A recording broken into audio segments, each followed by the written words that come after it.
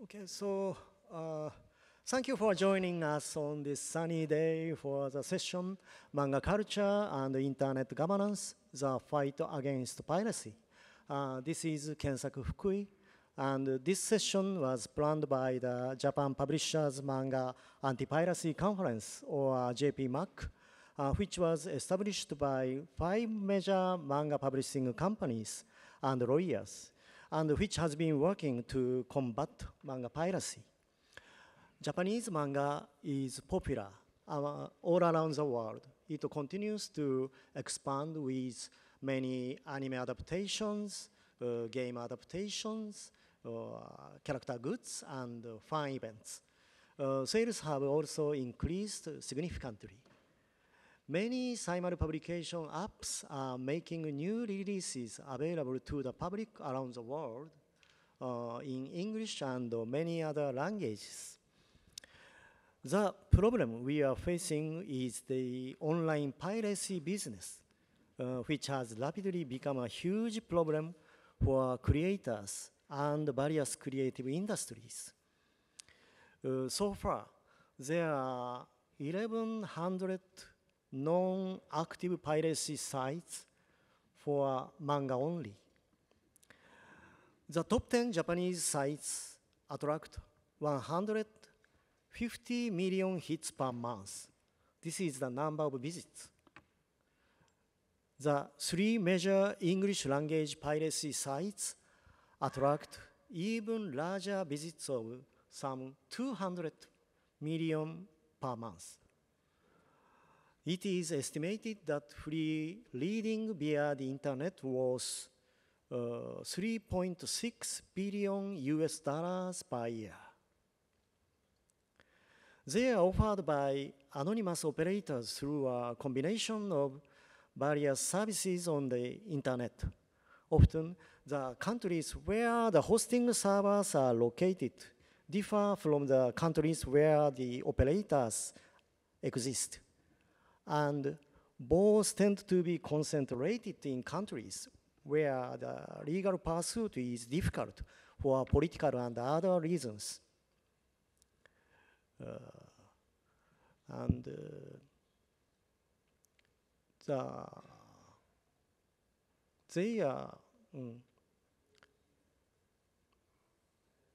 In addition, they select and use registrars, CDNs, advertising companies, or other services that can be easily used anonymously and basically do not remove illegal content when notices are given.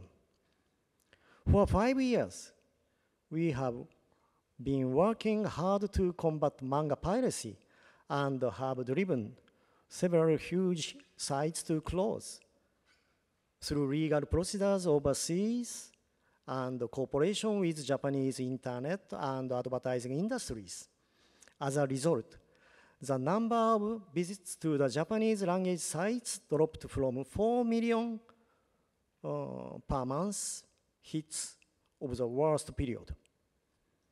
However, new problems have arisen when trying to take countermeasures such as repeated domain hopping, where the target site changed domains in a short period of time.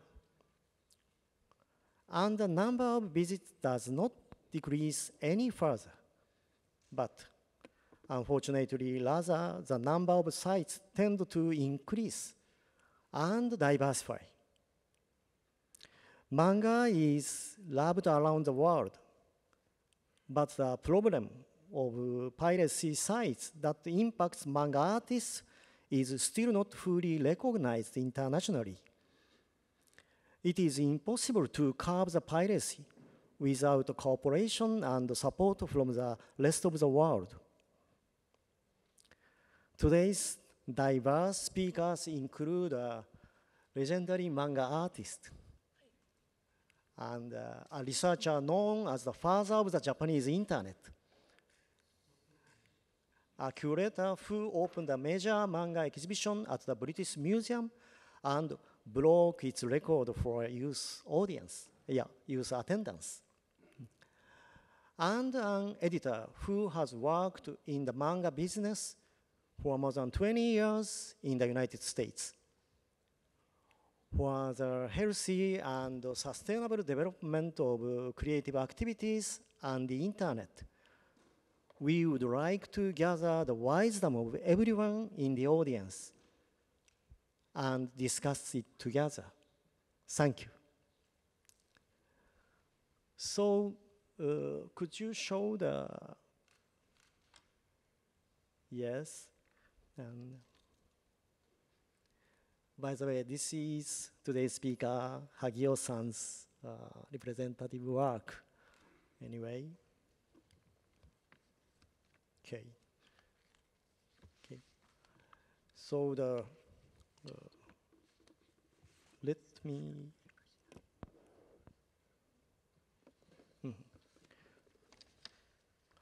Let's start. First, we would like to talk about manga's expansion throughout the world in various forms. Among popular manga, One Piece have had over 510 million copies in circulation so far and is on the Guinness World Record. But manga is not accepted only by publication, but through various ways, such as anime, games, products, movies, and fan events. Nicole-san, could you share your experience about creation and acceptance of manga overseas, including a recent major exhibition at British Museum? I'd be delighted to.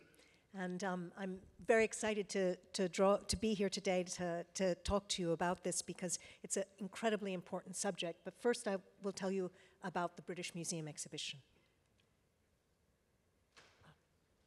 Oops, ごめんなさい.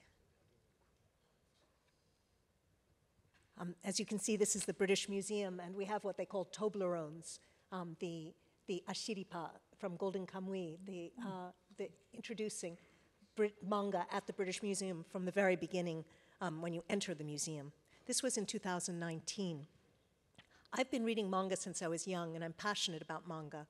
I was a curator at the British Museum for over 15 years. My specialty is actually koge and three-dimensional objects, but I love manga. And in 2006, we created permanent Japanese galleries, and I put out a manga corner. So we always had manga on display. But the British Museum has been collecting manga since the 1920s with Kitazawa Rakuten and those types of objects. But they didn't display them. They were considered ephemera. What I did at the British Museum was occasionally display manga, for example, in the Asahi Shimbun display area. And in 2015, I displayed Saint Oni-san, Chiba Tetsuya's work, and then Hoshino Yukinobu and Nakamura Hikaru sensei, so 3 generations. It sounds like an odd combination, but it was fun, it was interesting, and showing different types of manga production. What happened, though, was 100,000 people came and looked at it. And this took the British Museum by surprise. They assumed that people weren't really interested in manga, but they had to pay attention then. So in about a year or 2 later, they asked me, well, would you think about making a large exhibition? And I said, of course. And so I wrote up a proposal, and they put it to marketing research. I think that they believed it wouldn't work. I think that they really were setting me up to fail, as they say in English. But surprisingly, they put 5 exhibitions out, Samuel Beckett, Roman sculpture, a number of different exhibitions, and manga came in as #1. They were actually thinking they weren't going to do it, but then they realized they had to do it. So I got the manga exhibition. I was delighted, and it turns out that they gave me the most beautiful space. And this space is right here. It's called the Sainsbury Exhibition Galleries. On the ground floor, it's huge, and it's right next to where the Rosetta Stone is displayed. This caused a lot of issues within the museum. People felt, should Japan be displayed there? Should manga be displayed there? There was a lot of debate. but happily it went forward and it was a huge resounding success. And I want to explain just a little bit about some of the results for that. But we're giving you a sneak preview of the inside of what it looked like. The top two slides are just without people in it, and on the bottom side you can see Captain Tsubasa and with people in it. It was incredibly crowded. The exhibition was sold out. It turns out afterwards when they did the analysis that it was the best-selling exhibition, and most importantly, it had the youngest audience that the British Museum has ever had. In addition to that, what was impressive is that it had the most diverse audience. So in Britain, they say BAME, B-A-M-E, but it means, you know, audiences that are not white came. And beyond that, it was also interesting, there were a number of certain types of groups. For example, people with autism were certain types of groups that self-identified that really loved the manga exhibition. So for the British Museum, this was a huge, surprising result. So basically, this summarizes the results of the manga exhibition. One thing I really want to point out, though, is that over half the visitors had never paid for an exhibition at the British Museum before. So this broke new ground all around. What the survey at the end found out, though, was that most people identified with emotional outcomes, not intellectual outcomes, but emotional outcomes. This means they identified with the material. The average dwell time was 1 hour and 33 minutes, which is very long for the British Museum paid exhibition. This is the exhibition layout and our different zones, but what I just really want to focus on here is that we created a counterclockwise exhibition, because in manga, you really have to read it from right to left, and this is fundamentally different from what in Britain how you read from left to right, and even walking counterclockwise was really problematic for a lot of the designers and for the people in the British Museum, but we did it, and I feel it shows that you can shift people's minds and hearts, and it was a huge success. It won the Good Design Prize for 2020. These are just a few of the things that we put in it, and I don't have very much time, but I want to just explain a couple more things. We, of course, had the father of modern manga, Tezuka Osamu's sensei's work, but what caused a lot of interest was Princess Knight. The idea of kind of gender fluidity, or different types of genders and different types of representations, this was a big surprise for many of our audience. We also had really important artists like Chiba Tetsuya sensei come and, well, he didn't actually physically come, but he drew a rugby for the World Cup. The Rugby World Cup, he drew a rugby picture for us and represented us, and this really made a big difference, although interesting enough, his work isn't translated into English, but still it seemed to reach people. But I have to say that the person who made the most difference to me was Hagimoto sensei. She's right with us, and she was there for us throughout the exhibition, but she came with her editor, who is extraordinary, Furukawa-san, and they gave many talks. They showed us how editors and manga artists work together. And this is a big deal, and something I want to just mention is what I learned from this exhibition is that manga isn't just a manga artist drawing and then it's published. It's I'd say maybe 50%, I'm not quite sure, but it's a lot. Once the manga artist draws, the conversations with the editors, the neimu, the storyboards, the work that the publishing house does, finally the end product. So it's this combination, and with Hagimoto sensei there, I felt that we could do it, and we did. I want to give one example of Ishizuka Shinichi, Blue Giant Supreme. Maybe some of you know this, but this is with his editor, Katsuki Dai, and during one of their conversations, they showed how they work with name, with these storyboards and what's in and what's out. But I want to draw your attention to the drawing itself. So this is, we have Dai, he's blowing on his saxophone, and you feel this music shower coming in. It's this immersive quality. It's an emotive, immersive quality that manga has that is so incredibly important. And we're coming to the end. I just want to say a couple more points. In the middle of the exhibition, we decided to put a manga library, and the manga bookstore in a way. And the reason we did this was that one manga artist told me, manga is not what you put on the walls, it's what you put in your hands. And that really struck me. And so we put this library in, and at first the British Museum said, we're not a library, please don't put a bookshelf in the middle of the exhibition. but it was the most popular part of the exhibition.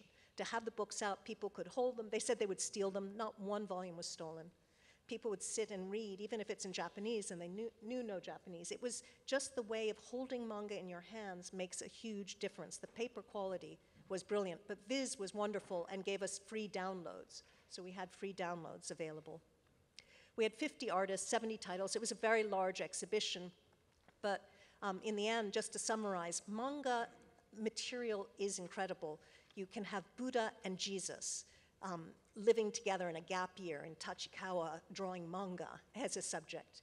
You can have incredible subjects right here, or one was really popular from web manga to paper manga, One Punch Man. This was incredibly popular at the museum, but I'd really like to mention the power of manga and how it's not just in the paper, how it comes out into your life. So, for example, we had this fabulous, thanks to Kodansha, Attack on Titan, huge blow-up head. It became a major selfie moment for us, but people really identified, and it was almost like they had found their tribe, they had found their manga. So manga's power to me is because it can cross boundaries. It can cross borders. It's incredibly important. And these are the many lessons I learned from it. But what I also learned is that for the future of manga, we need to protect it. We need to protect the artists. We need to protect their ability to work with the publishers. And piracy is something that really endangers the thriving of the industry. And so this panel is very important. Yeah, Nicole-san, thank you very much for your impressive insights. And by the way, you can keep the, yes. By the way, this is cosplayers or from all over the world, so it's other interactiveness of the manga and fans. And Andy-san, could you share your perspective on the rapid growth of the global manga market from the business side? Of course, I'd love to do that. I'm Andy Nakatani. I'm the Senior Director of Online Manga at Viz Media. Prior to that, I was Editor-in-Chief of the English language version of Shonen Jump, which in 2012 we released in a digital format, and that the content for that came out simultaneously. As Japan released chapters, we would release them on the same day. So if we can see the chart, is the slide visible with the chart? I will assume it is. So this chart represents, is it there? Hold on. Yeah. Okay, so this chart represents manga sales, graphic novel sales in the US in units. The orange part is represents manga, and the blue is graphic novels that are not manga. So the total of the two is total graphic novel sales. We only have data from 2007 on this chart, so I just wanted to say a couple things about before. Manga was a very niche market in the US until about 2006, when it reached quite a peak. And the main reason that it became popular in 2006 was because of the popularity of anime on broadcast cable TV, and because of the prevalence of big box bookstores like Borders. Following that, around 2011, there was a little bit of a decline.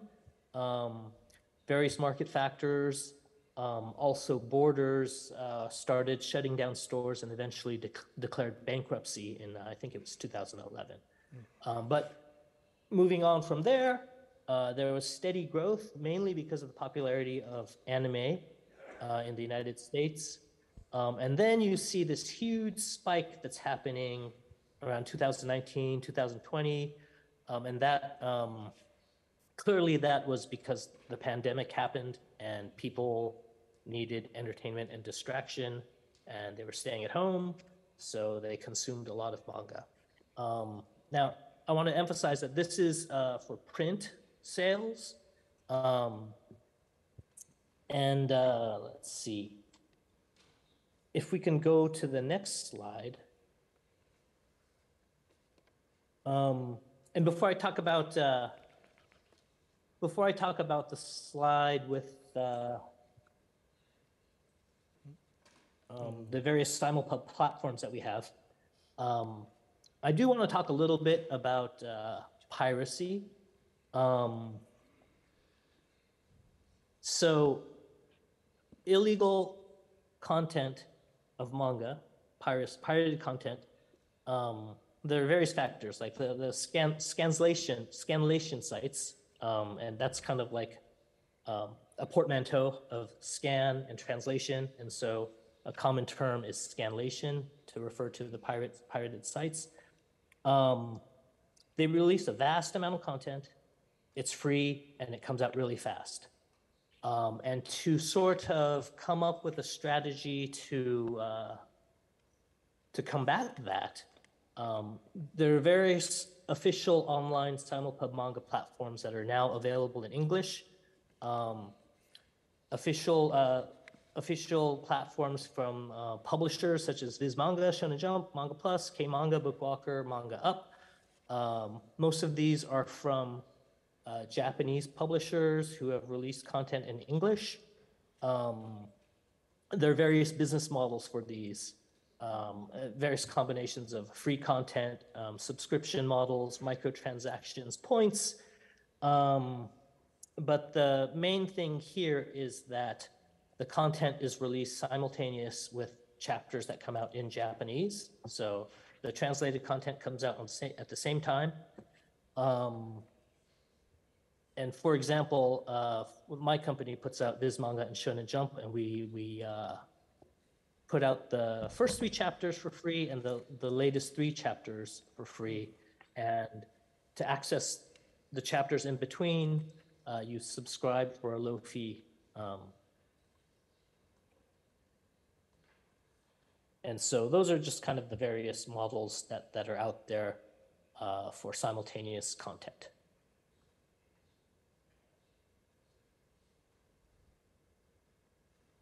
Okay. Andy-san, thank you very much for your insights. And yes, so Hagio-san, you are a living legend of Japanese manga. Oh, and could you share your personal view on the experience as for manga creation and acceptance? はい、萩尾です。よろしくお願いします。私が漫画は小学校の頃から読んでいましたけど、それに夢中になったのは手塚治虫先生や千葉哲也先生や水野秀子先生やそういった方が本当に面白い作品を書いてこられたからです。漫画の魅力の一番はやっぱり面白いストーリーとそれからキャラクターの魅力に尽きると思います。私が小学校の頃はまだ漫画は、くだらないものだっていう、意見が学校でも家族でも社会でも大多数を占めていて、漫画を読んでると怒られていました。だけど私は手塚治虫を読んで、その中に一般の社会では学ぶことのできないたくさんのものがそこに詰まっていると思いました。それは普通はもっと勉強しなさいとか、もっとちゃんとしなさいとか叱られたり、そういった厳しい言葉を浴びされていたんですけど、漫画の世界にはいたわりがあり、慰めがあり、それから人間やいろんなものとの信頼する世界が書かれていました。私は漫画によって現実の厳しい世界とは別に人間同士が信頼していく世界もあるんだってことを学んで、それを知って漫画という世界にどんどんのめり込んでいきました。それでとうとうそういう世界を自分も継承したいと思って漫画家になりました。そういうものをやっぱり漫画の世界には求めていきたいと思います。ありがとうございます。Oh, thank you very much, Hagio-san. So, anybody has any comments on so far? So. Could I just say that what Could I just mention that what Hagio Sensei said was so incredibly important. It's how manga brings you into another way of feeling. It's not just reading. It's the immersive quality of manga that's part of its power, and she explained that. Thank you very much. I totally agree. Okay, so let's move on to the next part, impact of piracy. So, and from now on, you can keep the PowerPoints on every time. So, and it's a bit busy. Okay. Currently, there is approximately 1,100 known piracy sites, and among them, approximately 240 sites are piracy sites in original Japanese, and 400 sites are piracy sites with English translation, and approximately 460 sites are piracy sites translated into various non-English other languages.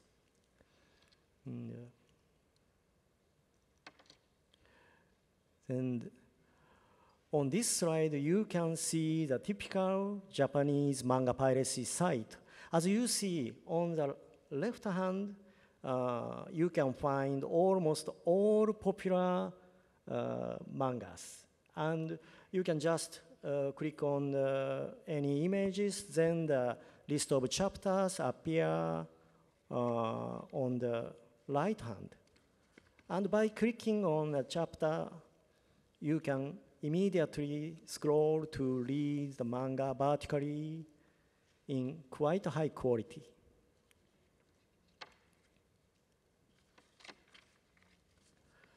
And visit to top 10 piracy sites in original Japanese for August 2023 is, as I said, more than 150 million visits per month. And 7 of them are believed to have operators residing in Vietnam by analyzing the disclosed information or other informations.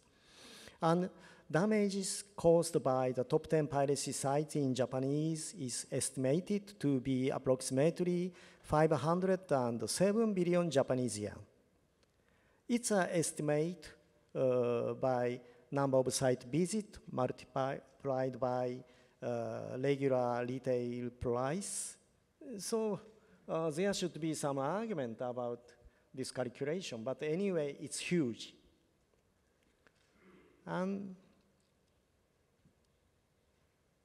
this is a typical English manga piracy site, but as you see, it's pretty much similar to Japanese ones, except for translated in English.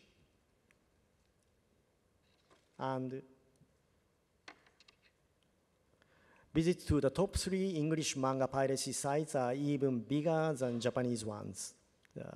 Here are some 200 million visits per month.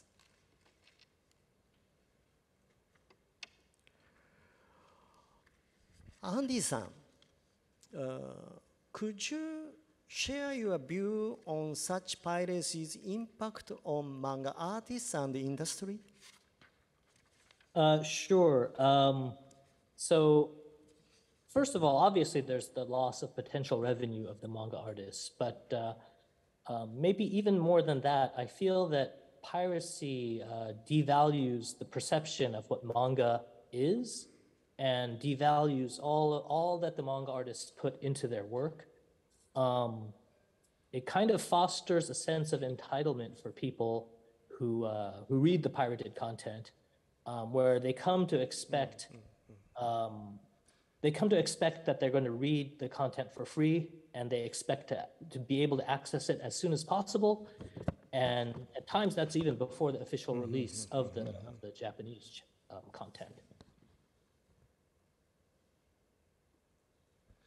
Thank you very much. Hagio-san, はい、どうも。Do you have any feelings Hi. about these piracy activities or readers who read piracy sites? If you have any vision or 漫画をこう書いて売ってる方にの方としてはやっぱり海賊版だとお金が払われないわけですね、作家の方には。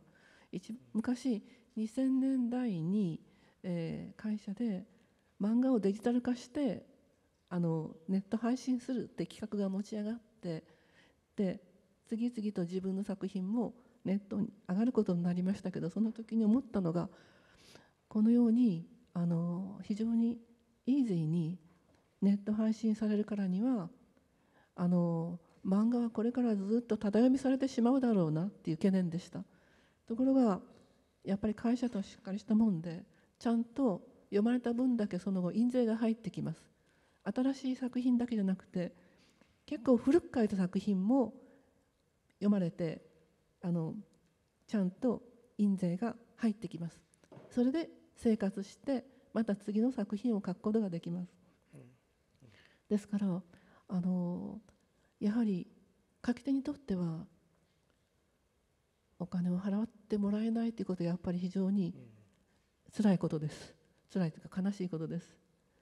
だからなんとかまずユーザーの方にできるだけ海賊版を読まないでお支払いしていただきたいと思います。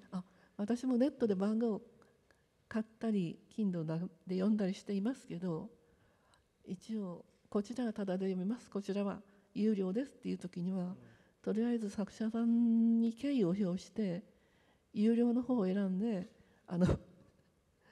読んでいます。お金のある時は。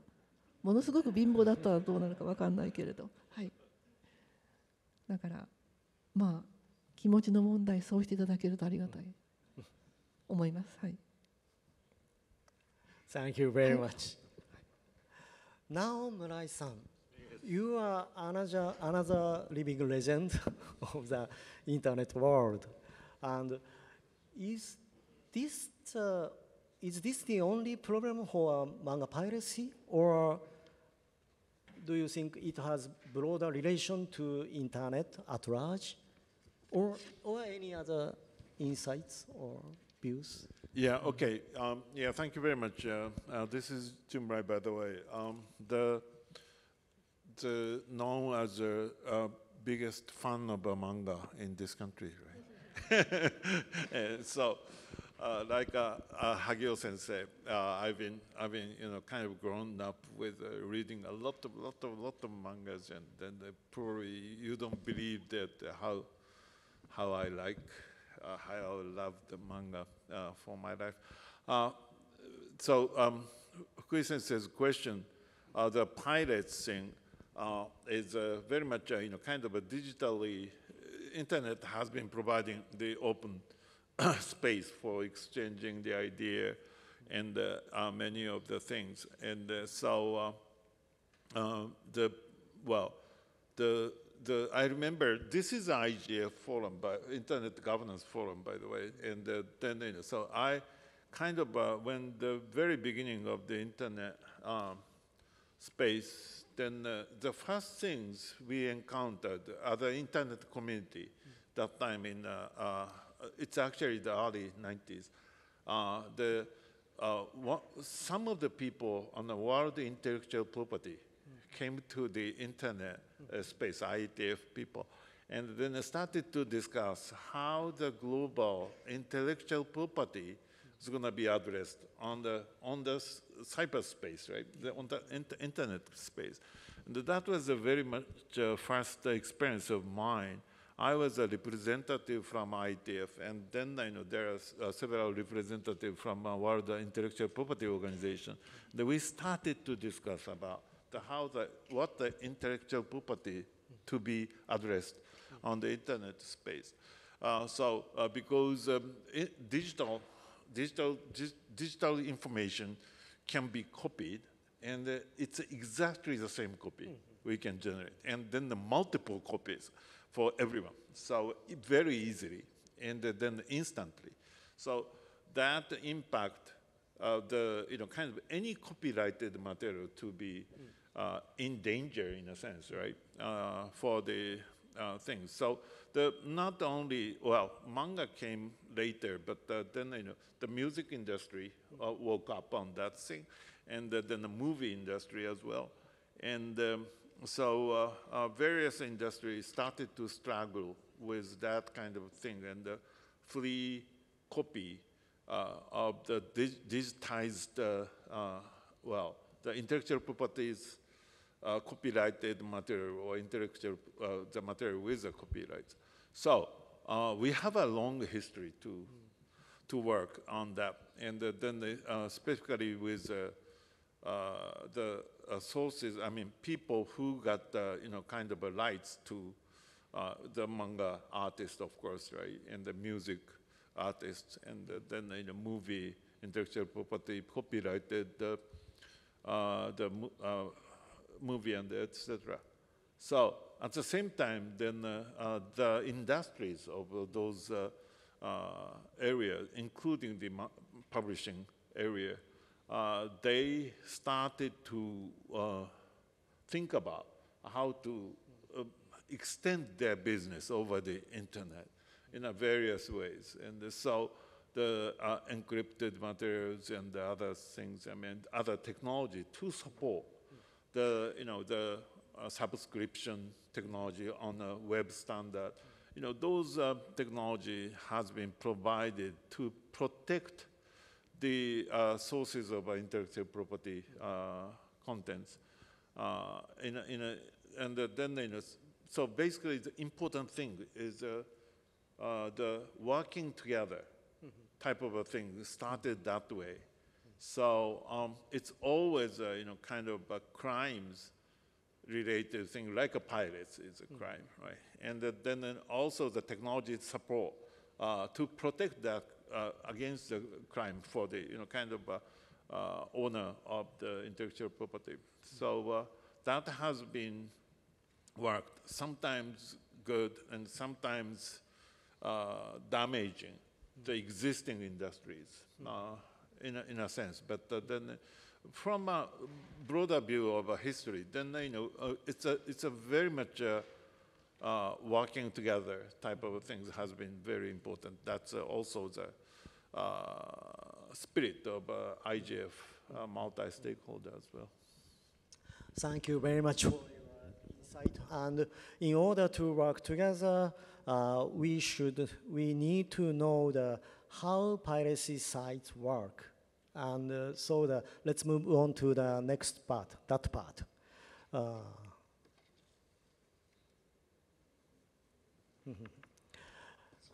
And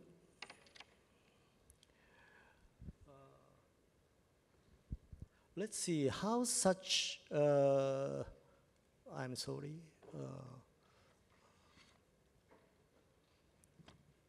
Okay. Let's see how such piracy site work. This is only a rough picture of how they work. Piracy site operators usually contract with hosting server at center. Located in different countries where data loss are relatively tolerant. And operators contract with relay servers too, which is called Contents Delivery Networks or CDN, so that they can amplify their ability to accept users at low cost and at larger scale. Their income typically comes from advertisement, which is on the right hand. The piracy operators select and combine registrars, hosting servers, CDNs, advertising companies, or other back-end services. And as you will see on the next slide,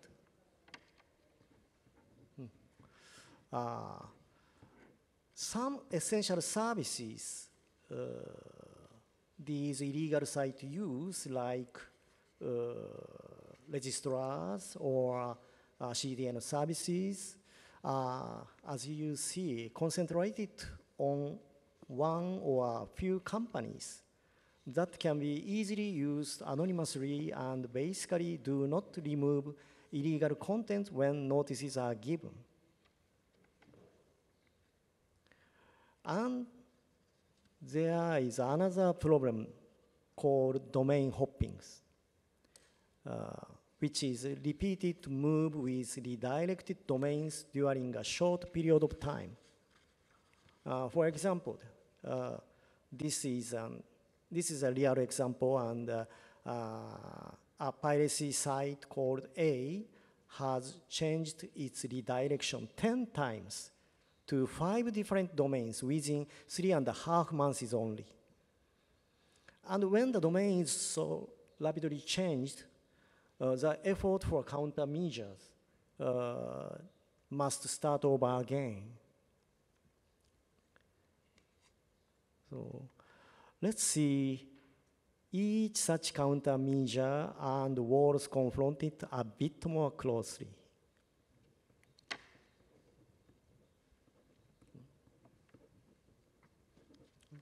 Okay.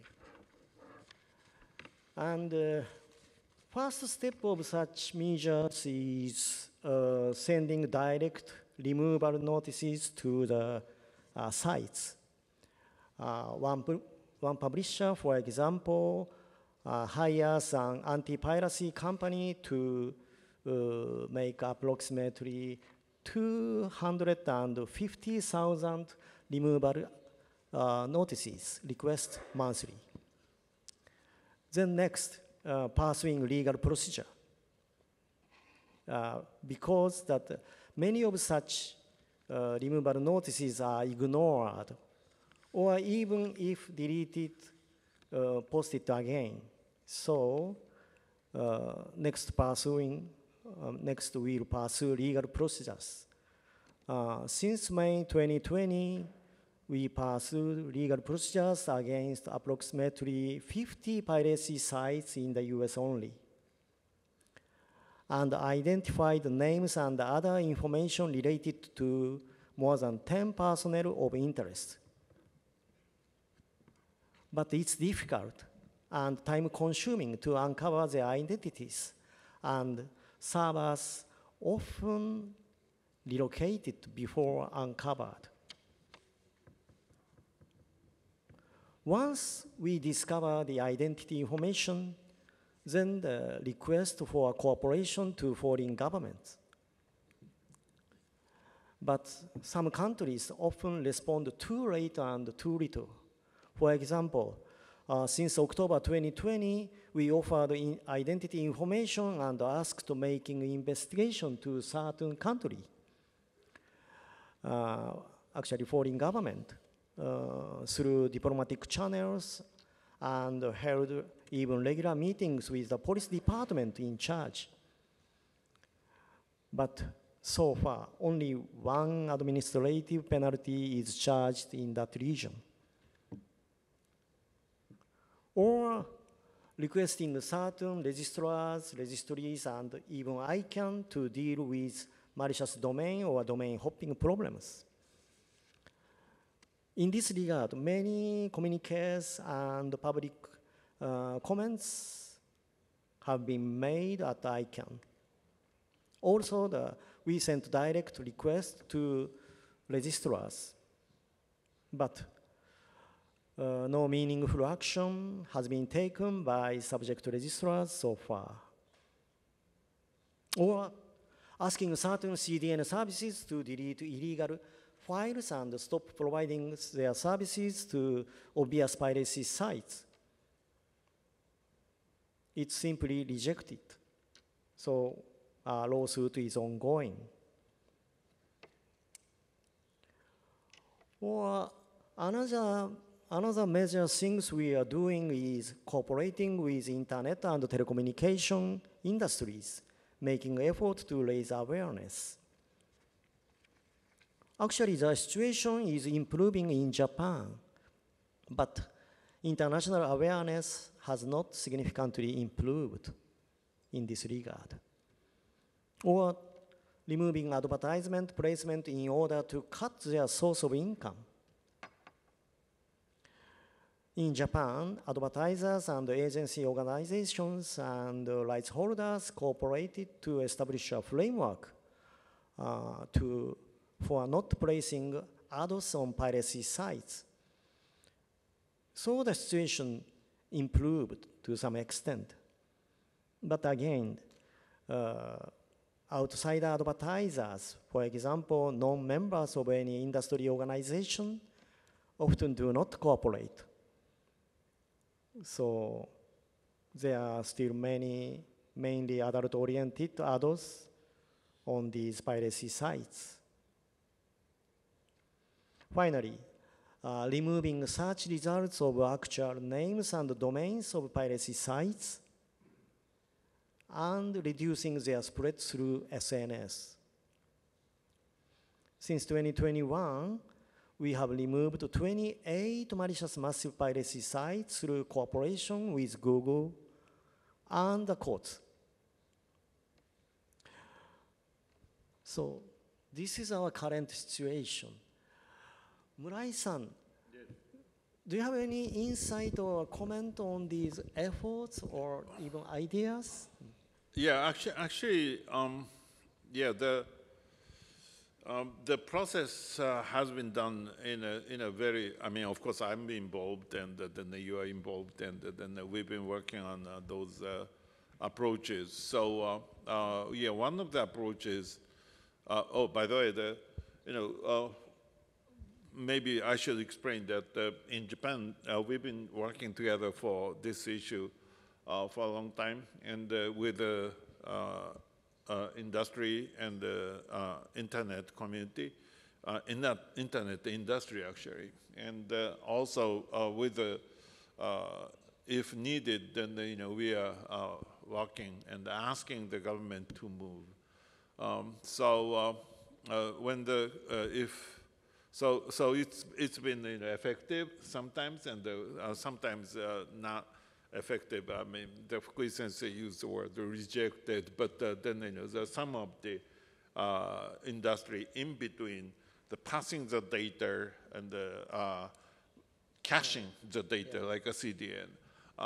It's very difficult to identify that by their decision that this is good or bad, but then from the crime side end to end, and then the pirates is a crime, and so crime hunting type of a mechanism could work, and so I think the Japan have been utilizing all those possible ways in the past to fight against the piracy of manga, right?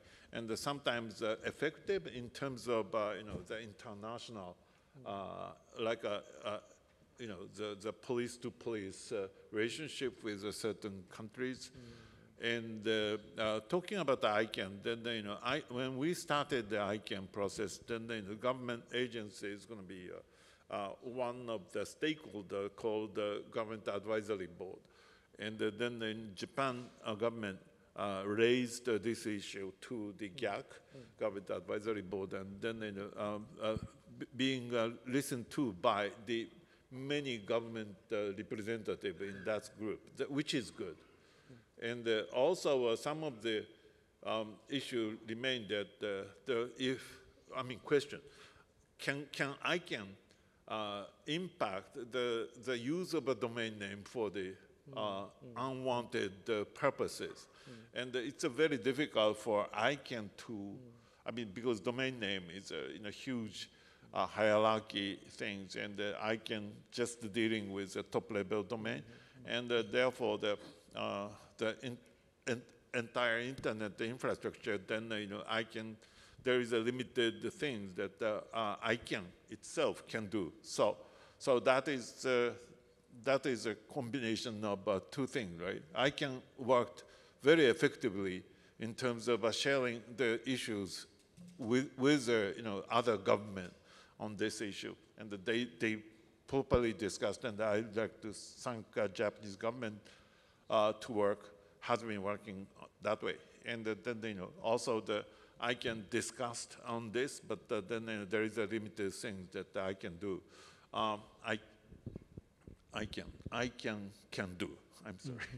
Not I can do.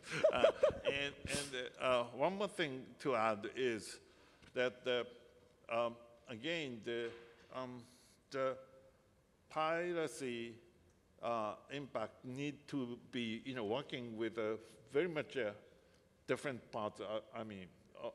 Working together. So we need a legal expertise, and we need the international legal expertise. We need the crime thing, and then also the internet service provider. So that's a reason why in Japan, in order to deal with this issue, then we have various places to discuss about that and exchanging from the.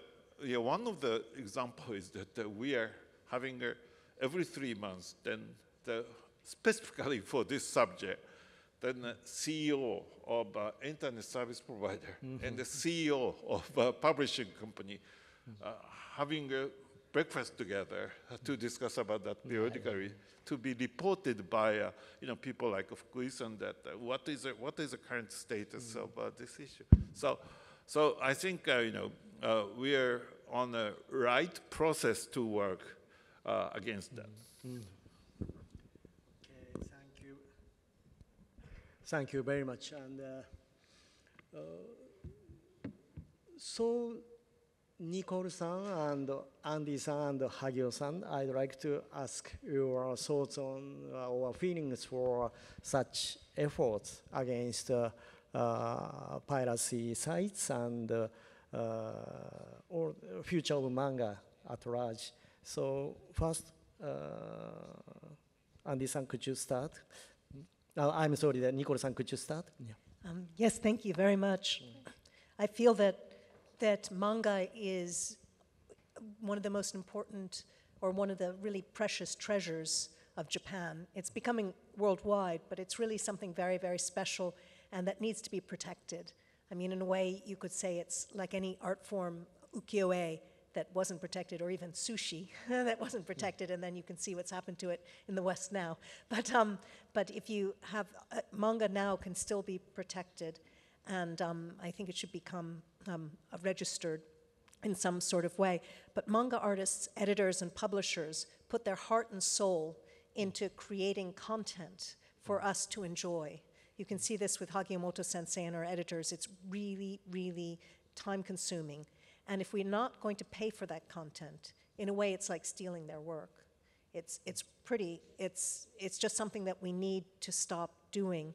And I think that we need to stop doing it. There's ways of stopping all these internet providers, but it's in a way like drug use. You have to stop with the users. We have to stop using pirate sites, and we need to work towards that. In 2025, I'm going to be curating a new manga exhibition in San Francisco, at the De Young Museum. And I'm hoping you'll all support me in that. And what I'm hoping by 2025 is we'll see a shift in manga piracy, and we'll start to see that artists are being paid for properly for their work. I'm going to also address this topic in the exhibition as well. So I invite you all to come and see, and hopefully there'll be a good solution by then. Thank you very much for your enthusiastic opinions, and will it be 2024? 25 in San Francisco. Okay. April 2. Okay. So, I believe everybody will be there. And Andy-san, could you share your views on the countermeasures or the future of the manga? Yeah. Yes, of course, and I'm very looking forward to that exhibit in San Francisco because being based in San Francisco. So, being part of the publishing industry, piracy has really kind of plagued us for so long, and I'm never enthusiastic about public speaking, but being part of this panel was actually a great experience because just interacting with all the panelists is so encouraging to me that there's so much work being done, so much research, so much expertise, such great efforts happening. And I think, as others have said, it's not just the people here, but also it'd be great if we could continue to get cooperation from the multiple industries involved in this. So it's very encouraging to me. Thank you very much. As a long time,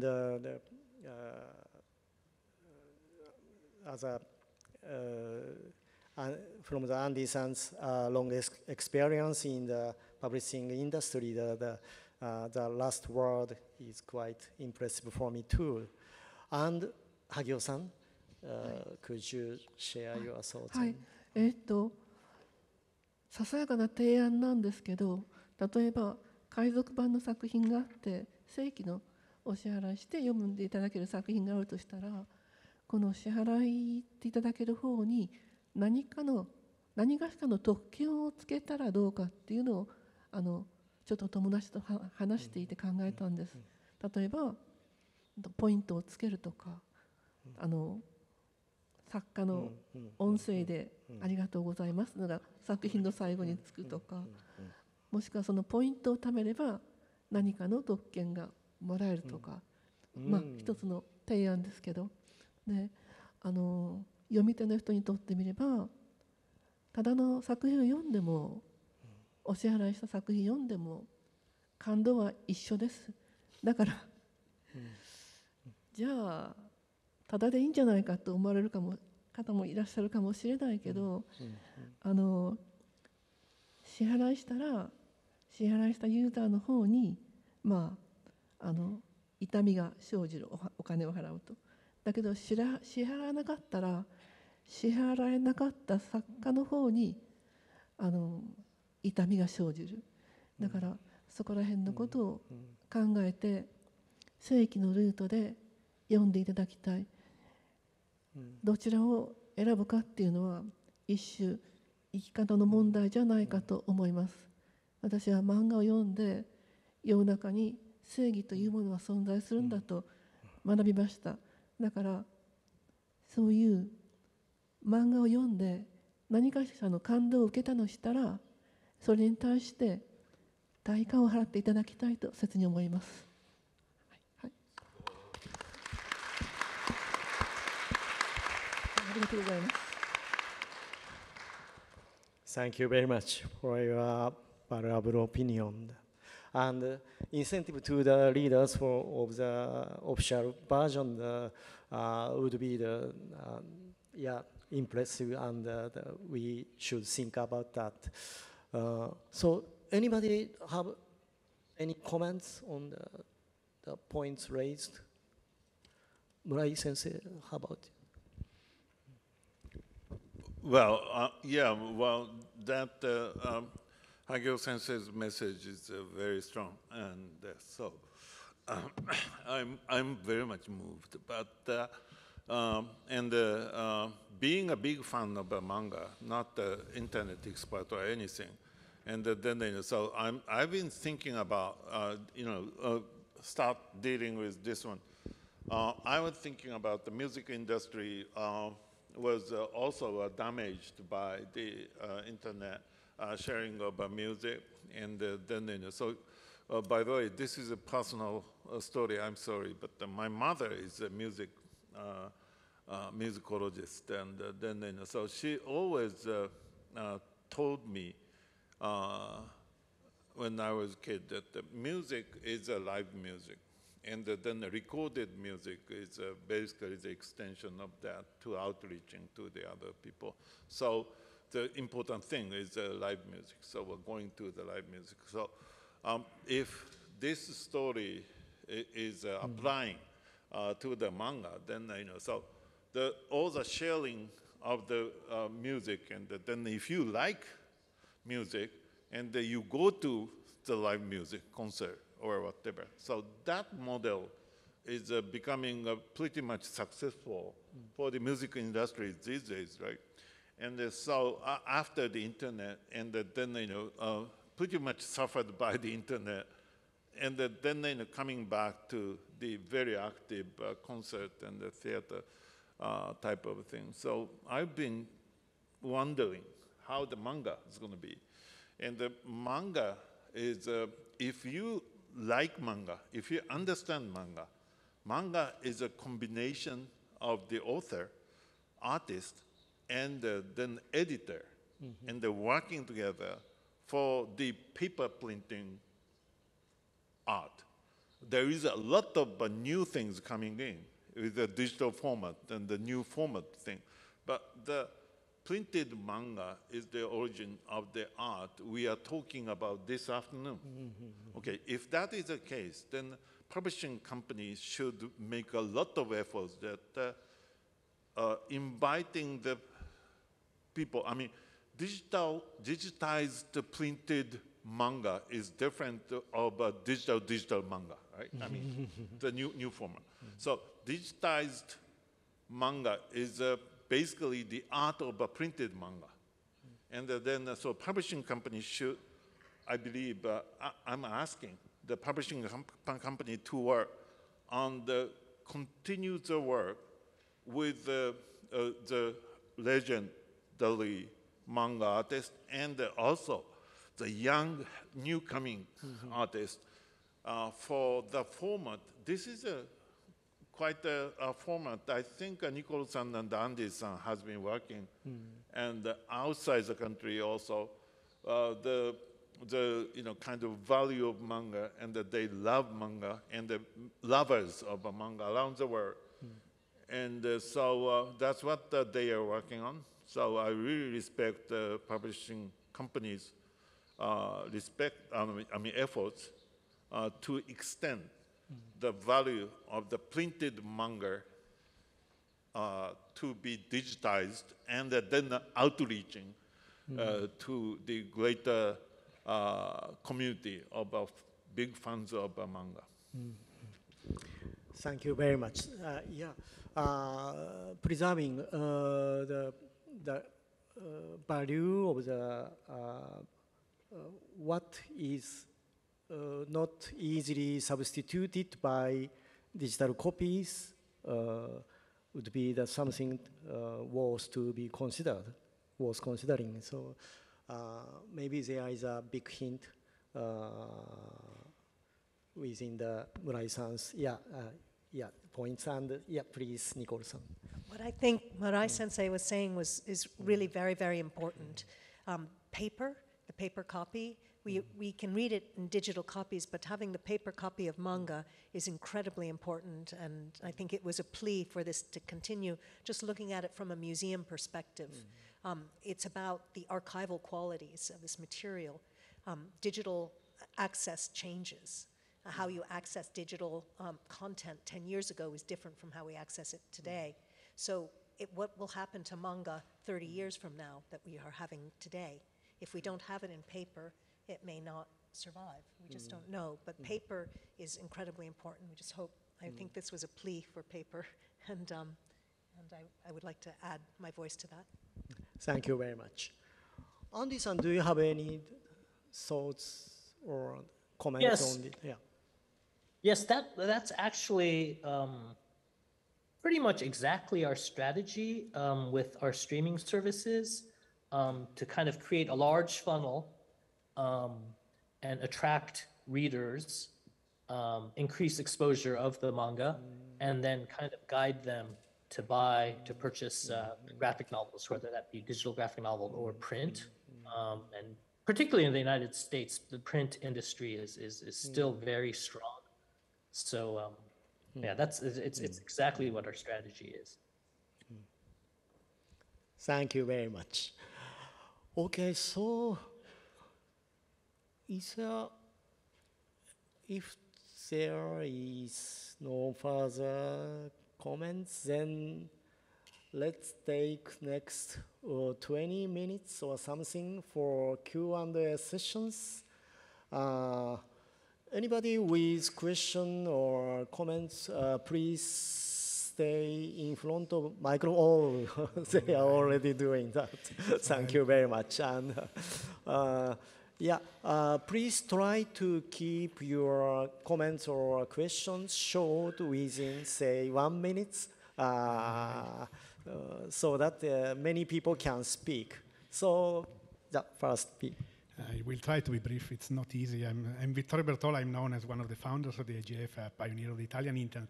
But I'm really here speaking as a lifelong manga and anime fan. Because when I was 8 in television, I saw Mirai Shonen Conan by Miyazaki Sensei, and that changed my life forever. And so I saw what the music industry. I saw the music industry doing the same meetings 20 years ago, and they failed. So I am afraid that you are doing the same mistake. The mistake that you have to be careful not to do is not to confound just the straight piracy, like the people that really take like the last issue of One Piece and Kimetsu no Yaiba and put it online for money, with what your fans are doing. Many fans are doing piracy because it's the only way they can get access to manga, at least in the West, and maybe not in Japan. But in Italy, many manga are not available or are only available many months later. I'm reading like Arslan Senki comes up 8 months after the Japanese version. And I wait for 8 months, but many people don't want to wait for 8 months. Why cannot you make it available in 8 weeks or in 8 days? I think today with the technology could be possible. Or there are like 15-year-old kids that have, I mean, one manga tankobon costs 1,000 yen. If you're 15-year-old, maybe you can buy 1 per month, but they want to read 10, and so they go to Manga Fox for the other 9. But then maybe when they will be 20, they will have money and they will buy more manga, so they will be your customers of the future. So don't be too hard on your fans. Go against the people that really steal the money, but don't think of your fans and think of ways you can be nice to them and involve them and give them cheap, readily available manga in their language in timely manners. Thank you. Thank you very much.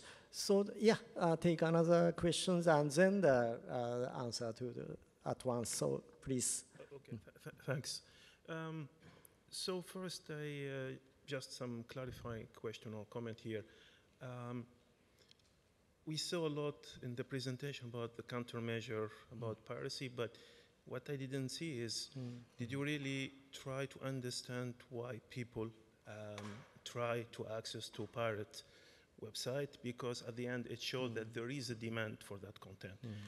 And I think for Japan, maybe need to learn about other experience, because if we talk maybe more than manga about the cold Japan, about all the artistic content, you have your neighbor in the West that is succeeding.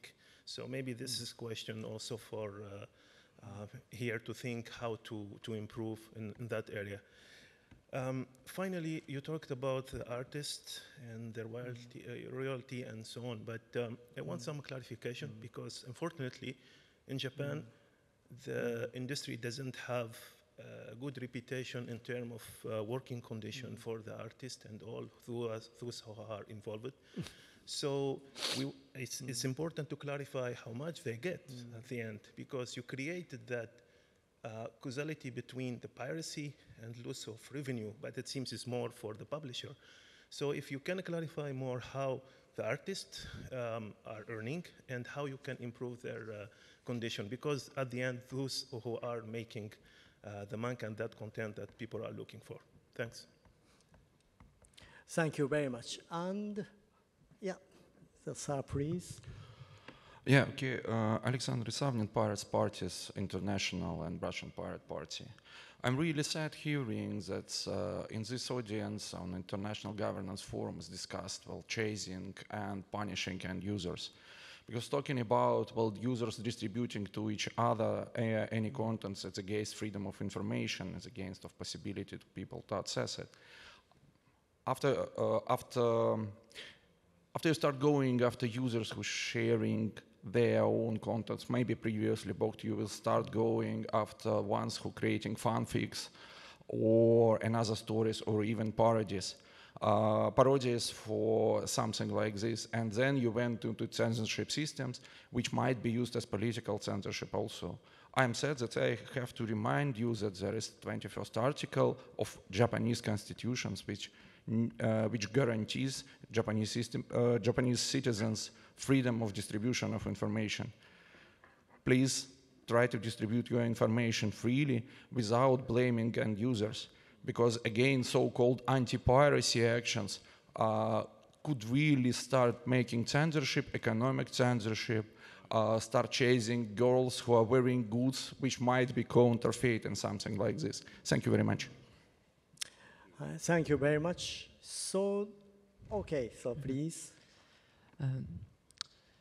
Good afternoon, everyone. My name is Julia. I am a youth program delegate from Brazil. And I am here to make a point about accessibility and also a reconsideration of some points exposed in the panel about the problematic regarding piracy. As other software fellows have introduced, piracy is, for us, is a symptom of inequality rather than a problem of greed. So the strategies presented were interesting, but they are considering the total accesses of the piracy consumer and only as a matter of choosing free or paid. Many are not in the position to choose. I would like to reference Mrs. Hagio example, very good example, and a very touching presentation about why we should support the authors. But for example, a $1,000 camera in my country is worth 5 months of the minimum wage in our country. So they are definitely not buying $1,000 cameras, although many can buy $1,000 cameras. And then I'll make another point, that there is much to learn from Manga, and I'm very fortunate to meet Shigeru Mizuki lessons in Nonomba, though I only had access to it because I know English and I had a relative living in Europe at the time where they bought it in Europe, brought to me in English. And my peers don't know English, so they will never meet this issue because there is no possibility. We translate roughly 500 types of brands of manga, as in like Demon Slayer and so on, One Piece. Roughly only 500 types of the brand, and they issue every year new issues of the same manga. So we are not expanding the translator market, and then piracy comes in, facilitating people doing the work for free. They are fans and they know Japanese. We have a very verdant community, Japanese community in Brazil, and they translate it for free. They published online for free, and we have access to it. So I have a collection of manga, which I only gathered through my life and my new opportunities in jobs that I know that many of us can't do. So there is passion in translating the works for us to access. There is relevance and importance and respect in trying to access such great content and such profound knowledge. But sometimes we have no options and we resort to it. So my question is there a room to consider that piracy might not be exterminated, but solved in its whole complexity? Which actions are in place considering this problematic? Thank you. So, yes, please. Hello, everyone. My name is José Arthur. I'm also part of the Brazilian Youth Delegation. And I love to learn about this exhibition that was displayed at the museum, as well commented by Nicole. And I would like to know if there are future plans to include awareness actions about manga piracy in these exhibitions. Okay, so we have already 5 questions, and there are 3 more. So let's take this time to respond the question and the comments so far. And so could you please a bit?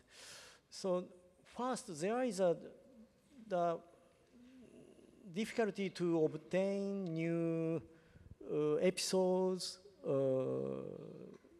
I think this is for Andy-san to answer first.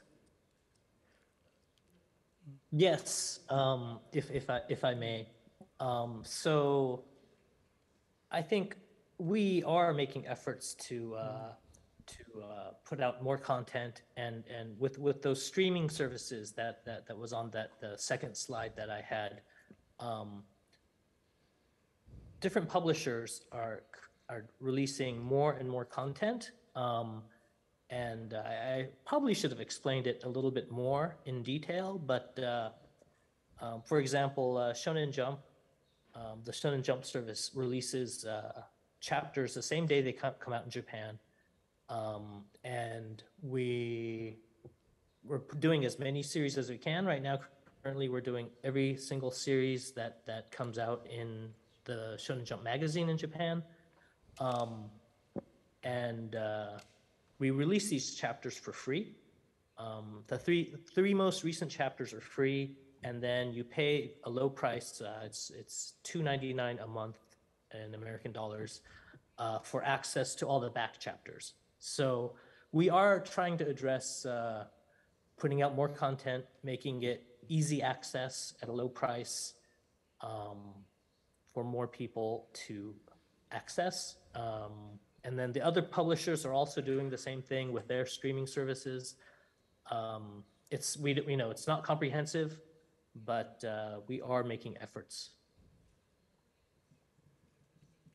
Thank you very much. And yeah, does anyone? Yeah, Murai-sensei.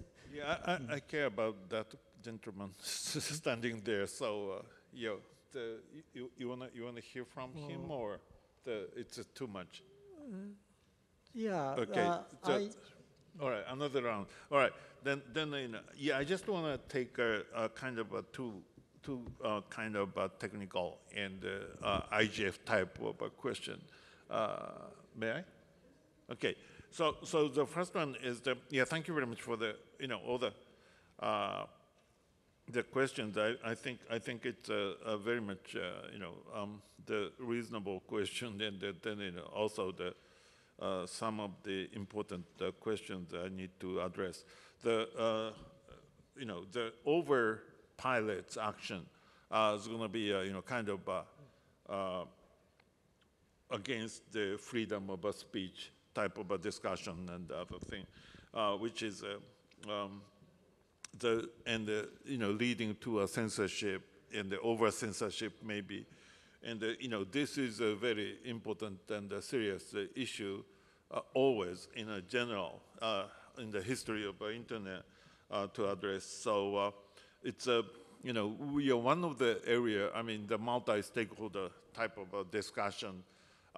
When we started the ICANN, then ICANN put the kind of government advisory board, but then all the other stakeholders can be kind of starting the discussion equally. So which is very much the format to address those issues in different stakeholders had a different voice, and then listening to them.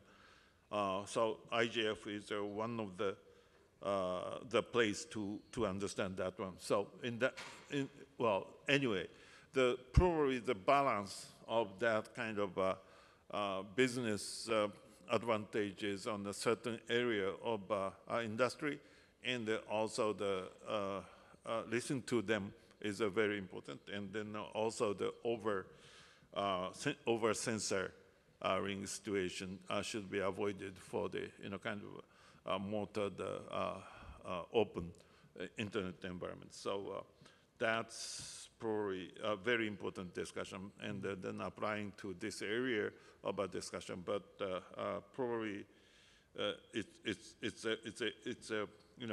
taken for all the process in Japan for the manga piracy. Another very interesting question from the lady sitting in there was accessibility question. And then it's really important that the manga used to be the late. I mean, comparing with the music industry, movie industry, other industry, then manga culture value was kind of late to start addressing to the all over the world. So I remember in the middle of 2013. Then I visited the French manga shop, and then all the books in Europe is kind of opened up this way, and then suddenly the manga is turned out to be a Japanese way, which is different from open from the right.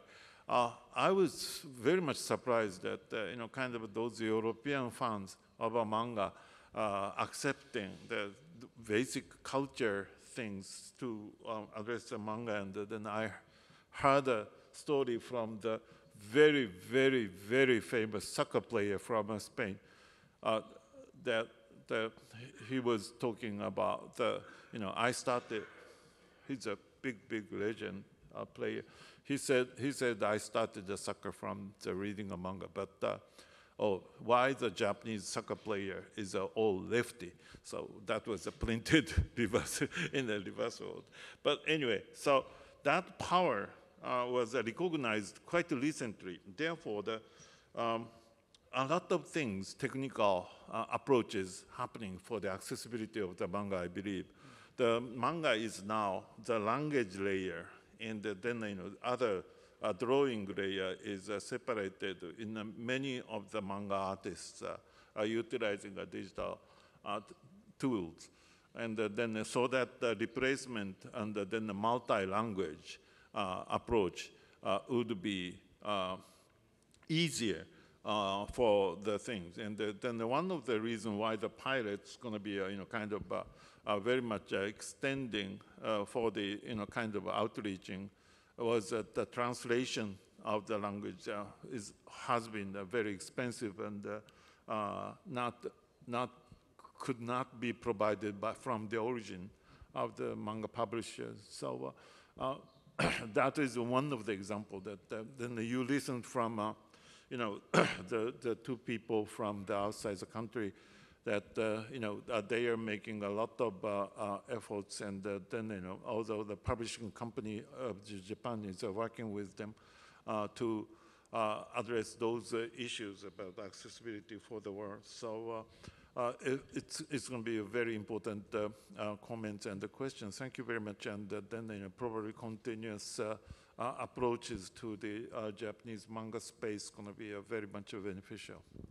Oh, Murai-san, thank you very much. And one of such efforts includes Manga Plus by Shueisha, where the English, Spanish, Thai, Indonesian, Portuguese, or Russian, such a language in 190 countries available, and for 1, 2, 3, episode 1, 2, 3 available. The latest 3 episodes are available online for free. And it's just information from the one publisher. And there was also a question about royalty rates for the manga artist, and I can say that typically it's a 10% of retail price. So I think that that's the kind of standard here. And is there any other? If so, there is a gentleman standing there. So could you please keep, and you first, and then you, please. Yeah. Thank you very much. My name is Charles Shaban from the International Trademark Association. Again, I'm here as a fan too. And of course, I was very happy to see this session from the beginning, in fact, because intellectual property is something important to know properly. And to be honest, I was a little bit puzzled now from some of the comments, but it's as our father of the internet here, June, whom I met 20 years ago in ICANN, mentioned that it's good to hear for all the different views. So in fact, I think I blame ourselves as some of the people in the intellectual property field that copyright maybe is not known, but at the same time, copyright is something important, and it has a version that it says that copyright is mainly, there is something called fair use. So when you say fair use, it's so when someone sees it for his own benefit, for learning. So it's not against the knowledge. It's part only to protect the owner of the copyrighted material, to be sure he gets his own royalty, as was mentioned, the publication, and make the knowledge even more important. And it's just a comment, so I have no special questions, just to thank you for what you done here, and to tell you that even in the 80s, I used to attend many of these programs you showed, by the way, even the older one. I'm older here. So even in the Arabic language in Jordan. So it's available before the internet even. Thank you. Thank you very much. So, please. Hello, I'll be quick, I promise. I'm Felp, I'm part of the Brazilian youth delegation here, and I'm also a Brazilian illustrator, so that panel is really important to me. My art since my childhood has always been very influenced by manga. And even on the other side of the world, the artistic power of manga influences many artists, other artists like me.